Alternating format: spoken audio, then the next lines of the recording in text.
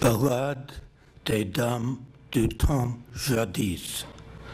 Ballade of the ladies of times past.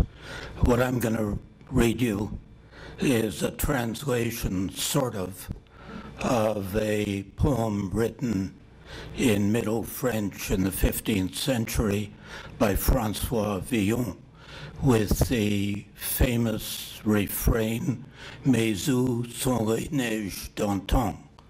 That has been translated into many European languages. It's been translated a number of times into English, most famously by Rossetti, with the refrain, "But where are the snows of yesteryear?"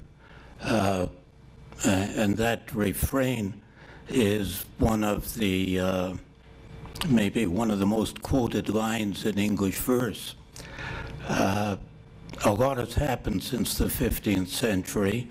The poem has been translated in English not only by Rossetti, but it's been translated by Americans and by Australians and by other Englishmen, and never, so far as I know, by a Canadian. And that void is now to be filled.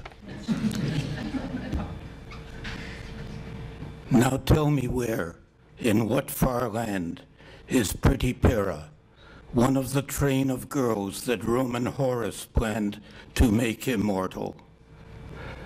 And where remain Wallis Simpson, Queen Anne Boleyn, on whom the eyes of Princess shone, and Princess Diana again and again? But where are the snows that are gone? Where can be found to hold by the hand, to walk and talk in a leafy lane, the queens of the screen, the famous band? On TCM they entertain Marlena, Marilyn, Jean, and Jane. And on a visit to Lac Saint-Jean, where is Maria Chapdelaine? But where are the snows that are gone? Where are Sappho and where George Sand? Where is the spinster we think had no stain, who wrote free verse, but still it scanned?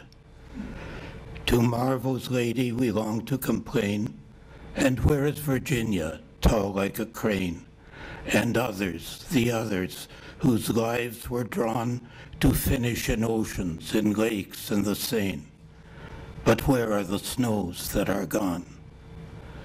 Prince, ask not for them in wind or rain, or any weather under the sun.